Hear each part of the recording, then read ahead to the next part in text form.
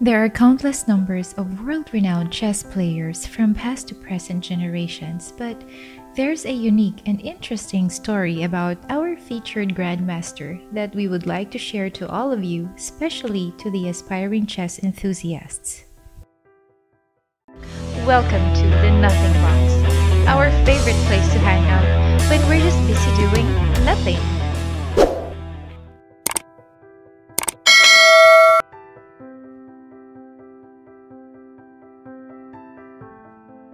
Wesley So, a very famous name in the world of chess right now and most seen at the top world chess competitions.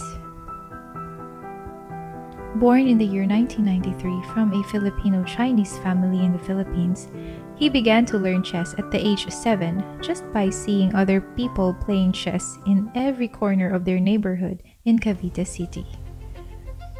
Wesley started to learn more about chess by collecting the newspaper clippings of famous grandmasters since he could not afford to buy a book about chess during that time.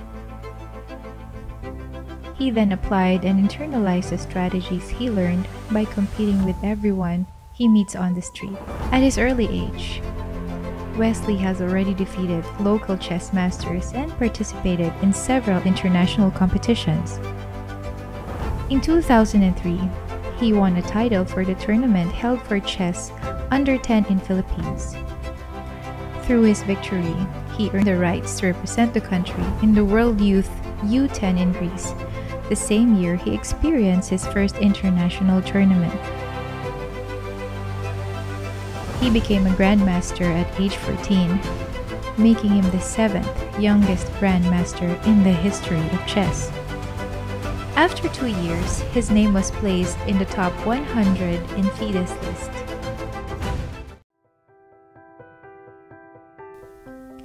Like Manny Pacquiao, Wesley had his share of struggles and difficulties during his teenage years, and he did not get enough support from the chess committee, not to mention that he is living alone after his family migrated to Canada. His passion in chess became his bread and butter to survive, and while struggling to win in the competition, we understand that he might also have felt bouts of anxiety and loneliness during that time. He was adopted by Miss Lorisky and the Cabigting family in the US and supported him to pursue a college degree at the Webster University through a scholarship program. The lack of necessary support from the former chess committee became the last straw on the camel's back for Wesley, wherein he realized that it was the right time to shift to the US Chess Federation. He won the gold medal at the Summer Universiade in Russia in 2013. Unfortunately, he was deprived of the huge prize money from the government that was similarly awarded to the other athletes in different domains. Amidst the power play, Wesley So was left holding the proverbial empty bag. He quoted, "Because of a quarrel between the kings of the sports bodies, not only did the country refuse to acknowledge my efforts, they refused to give me the 1 million peso prize promised to the athletes who will bring home a gold medal," he lamented. The incident was a blessing in disguise for Wesley to switch to the US Chess Federation, and the organization is stepping forward in helping him financially. It is during this time Wesley's performance improved, and he even became number 2 in the world's ranking, next to Magnus Carlsen with a peak rating of 2,822.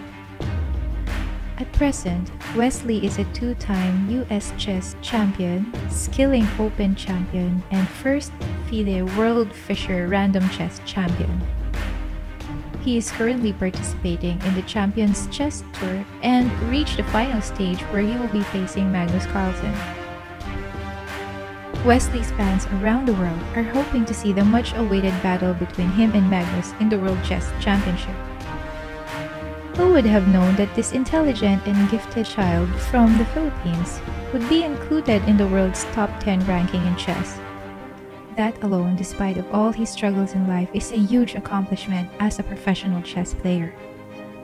Wesley is a devout Christian.